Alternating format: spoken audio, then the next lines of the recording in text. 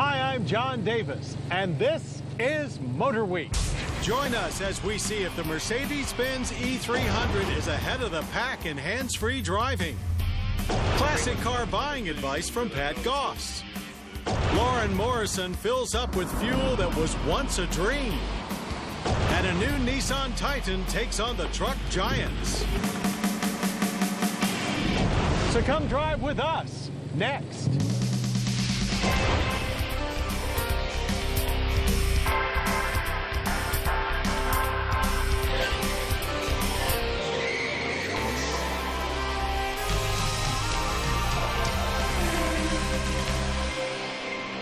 Motor Week, television's original automotive magazine.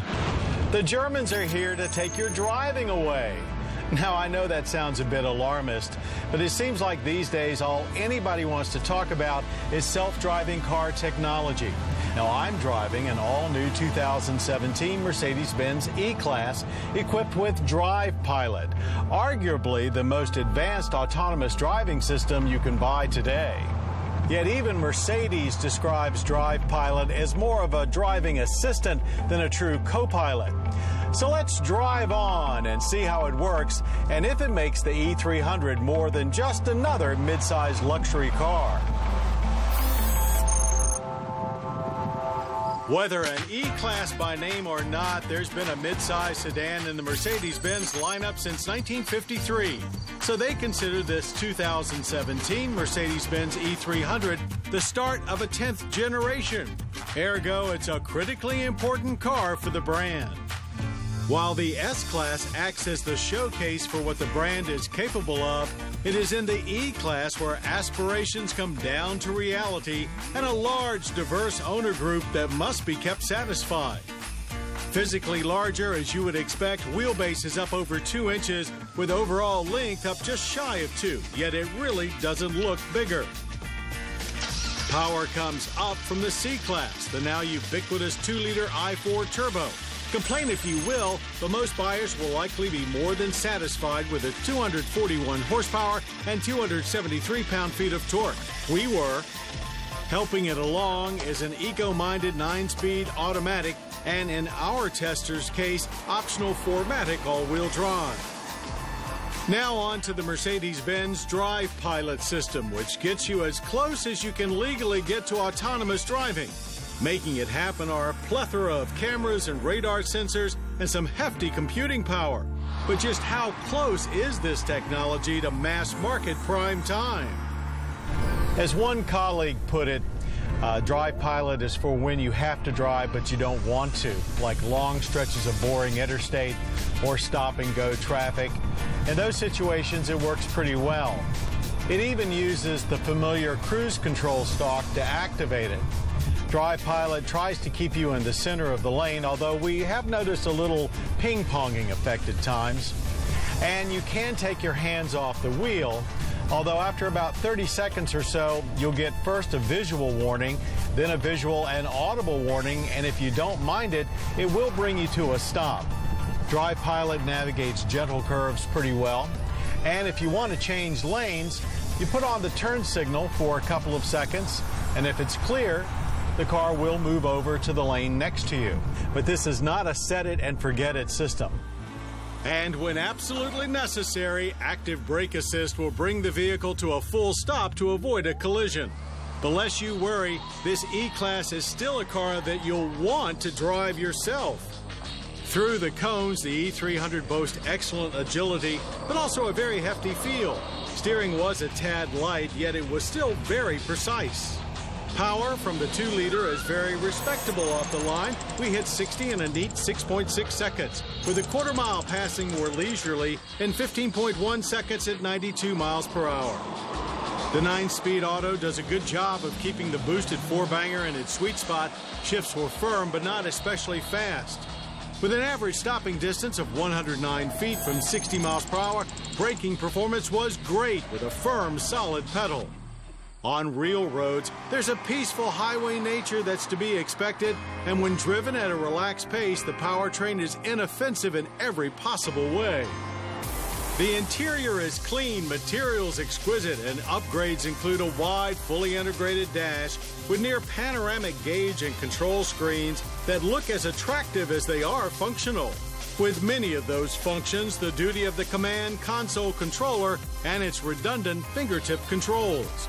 And we'll praise the two exquisitely neat rows of audio and climate switchgear that we tended to use most often. Seat comfort is among the best we've ever tried, with plenty of leg and headroom in front and in back, where the seatbacks fold for near SUV-like versatility. The spacious trunk is more than ample by itself, measuring 13.1 neatly lined cubic feet. Base pricing is simple, starting at $53,075. Just choose luxury or sport trim, and if you want all-wheel drive. Advanced safety and self-driving systems add another 10 grand. While most people nowadays would rather throw their luxury money down on an SUV, Mercedes-Benz thinks the 2017 E300 is worthy of such lavish loot, as they claim it's not only one of the greatest cars ever, but one of the most intelligent machines ever made. That's especially true if you opt for Drive Pilot, but use it more as a safety net than a surrogate. But we'll just call it one of the finest luxury sedans money can buy, and one you will still love to drive yourself.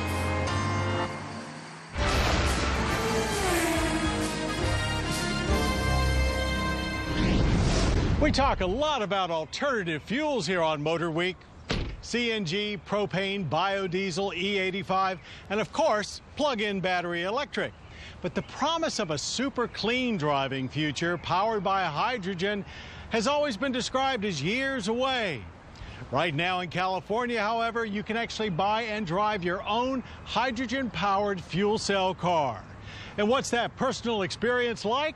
Well, we sent our FYI reporter Lauren Morrison to find out.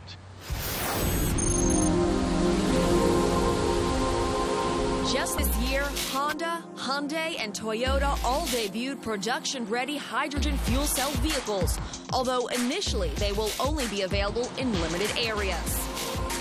Things under the hood of a fuel cell vehicle look a little different than what you find under the hood of a gas or diesel vehicle. In fact, a fuel cell vehicle actually is an EV, but it makes its own electricity from hydrogen. There's no need to plug it in to recharge. To see just what one drives like, I jumped behind the wheel of a Toyota Mirai sedan. Much like a traditional EV, things are very quiet and had me asking, is this thing even on? But with the popularity and petrol-hungry reputation of SUVs, it seemed only natural for me to check out this new hydrogen Hyundai Tucson as well. And again, the drive was very similar to a battery electric vehicle with that really quick get up and go. So why hydrogen over battery electric? For one, the time it takes to refuel. So it just takes a few minutes to fuel. And so there it's more similar to gasoline vehicles as opposed to charging the battery. Another plus for hydrogen vehicles, their range. The EPA estimate for the Toyota Mirai I drove is 312 miles. The Hyundai Tucson boasts 265 miles per tank, and each one of those miles is pollution-free. The only kind of emissions that come out of hydrogen electric vehicles are a little bit of heat and H2O. Even considering the energy it takes to produce, deliver, store, and transport hydrogen, or what the Fuel Cell Technologies Office defines as well-to-wheel emissions, hydrogen comes out ahead. If you look at today's gasoline vehicle, on average, based on all the assumptions, we have roughly almost about a pound of carbon emissions per mile of driving. If you're producing hydrogen from natural gas, there's about half of that in terms of emissions, total well-to-wheels emissions. So why aren't we all driving hydrogen vehicles? Well, it starts with the high cost of the fueling stations, the fuel cell vehicles, and the hydrogen fuel itself. But the West Coast, California in particular, is making strides. And California, the state, has actually set aside funding specifically to install hydrogen stations. Similar to other alternative fuels, collaboration seems to be key in making hydrogen more mainstream. Take this fueling station in Washington, D.C. It's a partnership between the Department of Energy and the National Park Service. And with the station right in their backyard, the Greater Washington Region Clean Cities Coalition is making moves too, talking with D.C. government about purchasing hydrogen vehicles now that a station is logistically available. Washington, D.C. has, over the years, been an innovator as it related to alternative fuel programs, and I see, again, the District of Columbia government, the Department of Public Works, making some major efforts to bring hydrogen to the city. Other than California, the three automakers have yet to announce which market areas the fuel cell vehicles will be offered in next. But after my drives, there's no denying the potential and practicality of hydrogen-powered cars. So this time, the future of this future fuel looks like it may be much sooner than we thought. We love classic cars. Who doesn't? Well, Pat Gause has some great advice if you're in the market for one.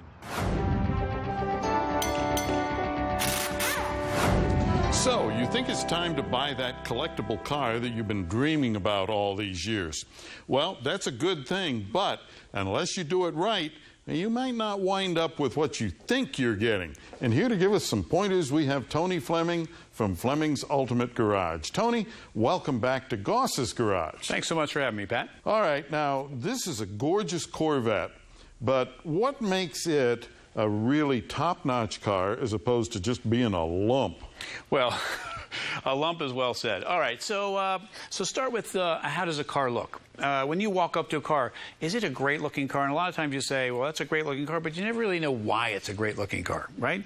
To make those cars desirable, things like where we paint the wheel the way it's supposed to be, and the wheel cover goes over top, and you have that thin little pinstripe of the paint color, adding the wide whites, they're period correct, so they still look great. This car in particular is the last year that you could get the painted cove on the side. I think it looks great. I personally love those. And then you throw in the high-performance engines that you could get, right? This car here has two 4-barrel carburetors on it. It's the original engine that came in the car, and the car's over 50 years old. When you think about that, that's pretty cool. All right, now, another thing that I've noticed over the years that makes a big difference is the authenticity of little things like the decals and the stencils and even down to hose clamps. Very well said. So the provenance of a car, whether you have some paperwork from back in the day, or you have like the Harrison radiator decal, the overflow tank decal, even the horsepower call-out decals on some other cars, it makes it look neat when you open the hood. And that's the way the car would have come from the factory. This one even has the Wonderbar radio in it, so that's original factory radio. It's a 50-year-old radio. It's pretty cool to look at. Yeah. All right. So unless you do your homework, you can wind up buying something that really isn't worth the dollars. This is worth more than one that doesn't have all of these things. Well, that's a very important part you say there. So there's a big difference between this same car for let's say $60,000 versus a car for $90,000. Like, what is the difference? And so some people just go out and buy a car because they see it's red and white and they think it should bring a certain amount of money. You got to do a little homework or buy it from somebody who can show you the reasons why you should get that and spend the extra and keep that money. Okay. And auction may not be the best answer. Well, the auction really is just putting the buyer and the seller together with no warranty whatsoever. Okay. Yeah. Tony, thank you. All right. And if you have a question or a comment, drop me a line right here at Motor Week. There's nothing like driving a new car for the first time, and we have some of the latest on this week's Quick Spin. The last Audi A4 Sport luxury sedan we tested was in 2013. We found it polished and potent then, and the all-new 2017 Audi A4 looks like more of the same. This 5th-gen styling is familiar. Audi's signature 4-ring badge surrounded by an even more pronounced grille. Front lighting is more aerodynamic. LEDs during the day, Xenon Plus headlights at night, with full LEDs available. The redesign flows to LED taillights with dynamic turn indicators. It's not just a sportier look, it's also a lighter, sportier ride using far more weight-saving materials, powered here by a turbocharged 2-liter i4 delivering 252 horsepower, up 32 over last year. While now larger, the A4 Quattro S-Tronic we drove reacts both with more agility and more solidity. The redesign is most obvious inside. The environment is more elongated and sleeker. A top-mounted MMI display rises from the dash. The gauge pod houses a full-width TFT display as well, with a head-up display available. The 2017 Audi A4 is in dealerships now, starting at about $35,000. It may not be so much what you see, but what you get that makes the Subaru Crosstrek new for 2016. For starters, the name is shorter, no more XV. Subaru designers added refinements to the grille, headlights, and bumper, although the changes are really subtle. As for all-wheel drive, 2-liter flat 4 horsepower, it's the same at 148. Inside, there's new technology packed into this compact 5-door, like the blind spot detection rear cross-traffic alert system, which is standard on the 2.0i Limited. But what really sets the Crosstrek apart from other cute utes is its abundance of both comfort and space. In fact, it came out on top during our most recent subcompact utility challenge. So while the Subaru Crosstrek may not look that new for 2017, it simply offers more of what buyers are demanding, and it's available now, starting around $21,000. The 2017 Prius Prime replaces the previous Prius plug-in and its mediocre EV-only range. The Prime's EV range is a commuter-friendly 25 miles per charge with a 640-mile total range. The Prime shares much with the standard 4th-generation Prius, but step around the front and you'll immediately see some differences. The Prius Prime has a more commanding blacked-out front fascia with taller LED fog lights and 4 projector LED headlights. The Prime's novel LED taillights form an almost continuous red glow at the hatch, which is now easier to lift thanks to Toyota's first use of carbon fiber reinforcement. Inside, a huge Tesla-style 11.6-inch touchscreen now dominates the interior. The Prime's updated 1.8-liter gas-electric powertrain produces 121 horsepower, the same as the typical Prius, but with a much larger 8.8 kilowatt-hour lithium-ion battery for an estimated 124 mpge rating. Sure, there are advantages and disadvantages that come with the Prius Prime. You get more EV driving range, but it's 300 pounds heavier. It's a little bit longer, but you lose some space on the inside. The driving isn't much different, though. They're both on Toyota's next-generation global architecture, a double wishbone rear suspension. It's smooth, comfortable, quiet, handles switchbacks pretty well. So they are very close in that aspect, and that's a good thing. The hybrid system works very, very well, exactly what you'd expect from a Prius. 50-state sales of the 2017 Prius Prime begin later this fall, starting around $27,000. And we'll have more quick spends soon. In a world where customer service is often severely lacking, Joseph A. McKelly makes a case in his book, Driven to Delight, Delivering World-Class Customer Experience the Mercedes-Benz Way. Mercedes-Benz's dedication to providing the ultimate ownership experience has been a major key to their success here in America. Of course, they make a great product, as do many other car companies. But it was the Driven to Delight program put into place by MB USA CEO Stephen Cannon that has made the Mercedes-Benz ownership experience an unrivaled one, and a pattern for the rest of the industry and all businesses to follow. Last year, Nissan made quite a splash with the full-size Titan XD, a brawny V8 turbo diesel truck aimed squarely at the sweet spot between light and heavy-duty pickups. Well, now comes the ever more important half-ton Titan. As the volume entry against the big three, let's see if they have anything to worry about.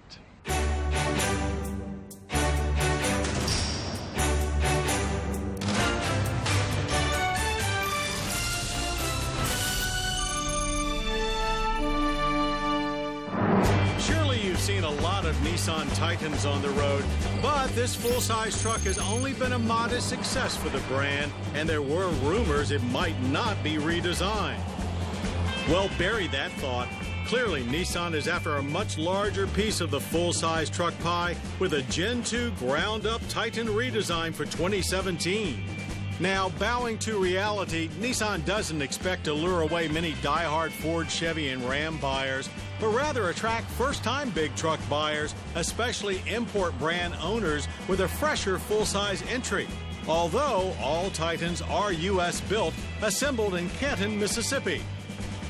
Powering their sales goal is Nissan's updated 5.6-liter Endurance V8, now with 390 horsepower and 394 pound-feet of torque, connected to a 7-speed automatic transmission.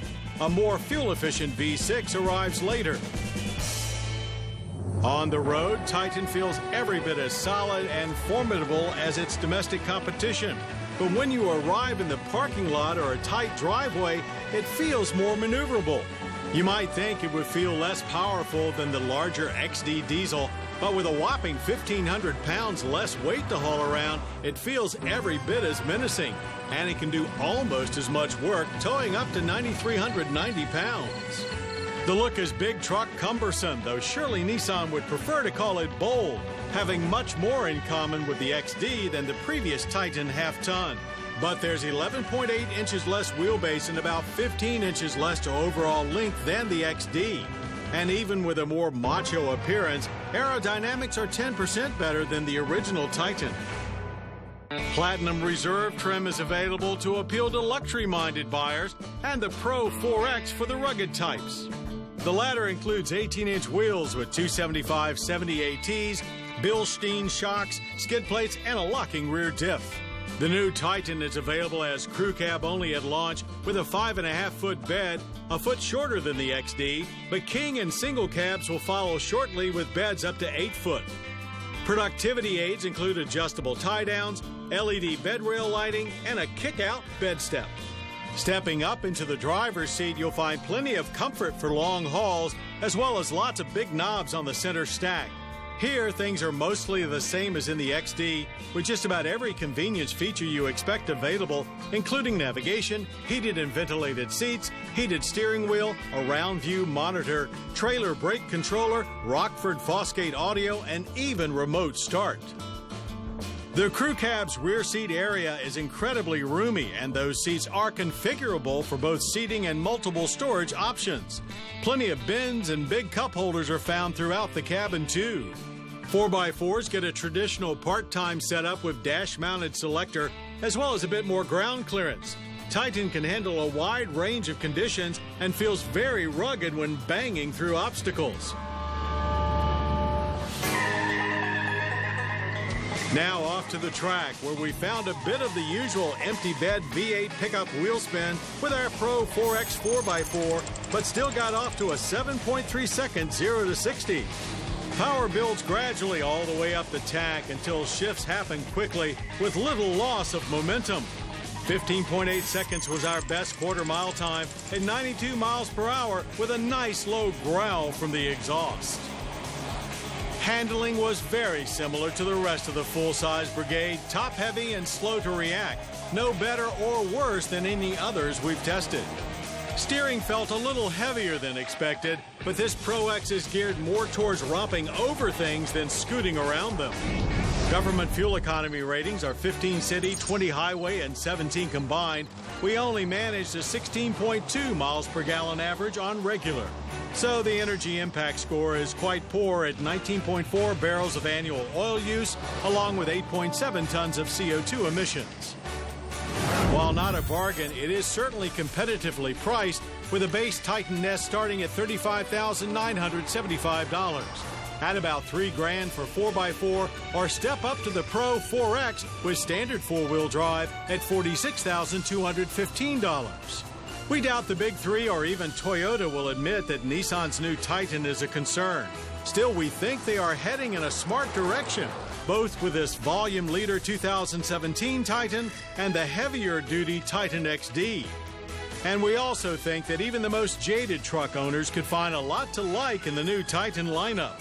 Plus, now there can be no doubt, Nissan is in the full-size truck game to stay. A Well, that's our show. I hope you enjoyed it. Now, for more Motor Week, including daily updates, podcasts, and even complete episodes, cruise on over to pbs.org/motorweek. And I hope you'll join us next time when we see if Jaguar's first SUV was worth the wait and BMW hopes to take hybrids to a new level. Till then, I'm John Davis. We'll see you right here on Motor Week. To learn more about Motor Week, television's original automotive magazine, visit pbs.org/motorweek.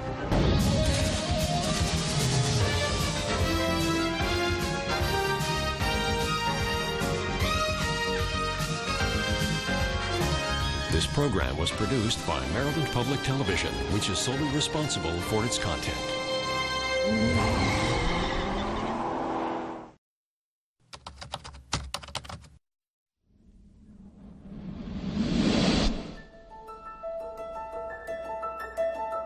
I tend to think of myself as pretty quiet and shy. I like to think I have a good amount of confidence, but I kind of keep it reserved. I eat lots and lots of fruits and vegetables. As you can imagine, I waste very, very little in my household. And I really believe that clean eating is a way to a more successful life, or a happier life, if you want to put it that way. If you start the day with a healthy meal, I guarantee you're going to feel better throughout that day and throughout that week. You'll be more motivated to do better in school, to get a better job, to maybe go work out or be more successful. And so it's really unfortunate that our food system is set up so calories are cheap, but nutrition is expensive. We're looking to change the face of produce to make it really accessible, really affordable for people that really need it.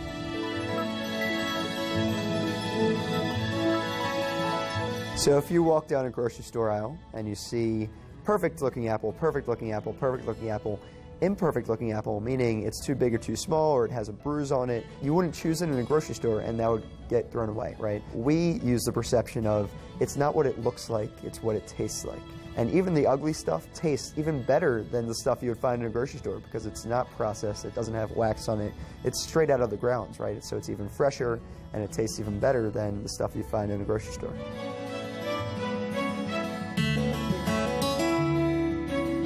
So our company's called Hungry Harvest. We have 3 different options. We have an organic, we have a recovered box, and we have an all-fruit option. We sell produce with purpose. We hire people that were formerly in prison. We hire people that were formerly injured or were sick, that are living in homeless shelters, that are really looking to get back on their feet and for a second chance in life. Well, I live, breathe, and literally eat Hungry Harvest. So this is my entire life. I'm not unsatisfied at all, not having a life outside of Hungry Harvest. This is what I do, and I love what I do. I play golf every so often, during the summer, but really I just love coming to work. And when you love coming to work, you don't consider it work at all. I consider it just what I do, right? And I'm always thinking about Hungry Harvest and how we can improve, and I can self-improve myself to be a better leader and CEO.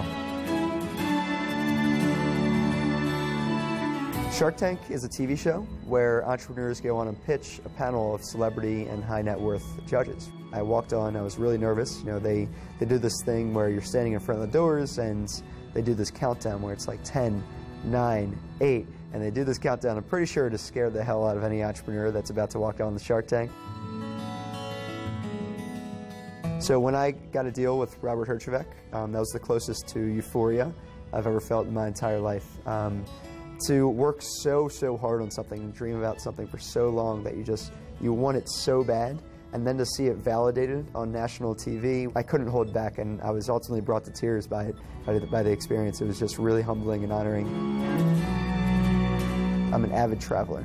I love to travel the world. It's my dream one day to just travel the world, go to South America for a year, and go to different countries for a year and just see how people interact and see the culture and taste the food. I really love food, as you can tell, and I just really want to meet every single person, right? Just see everybody's stories and how people live, and it's a beautiful planet. Why not see it? I wake up every day with a smile on my face, just knowing that no matter how bad this day is, I'm still waking up and coming to work, and it's a great cause, and it's just so much fun that we have in this office every day.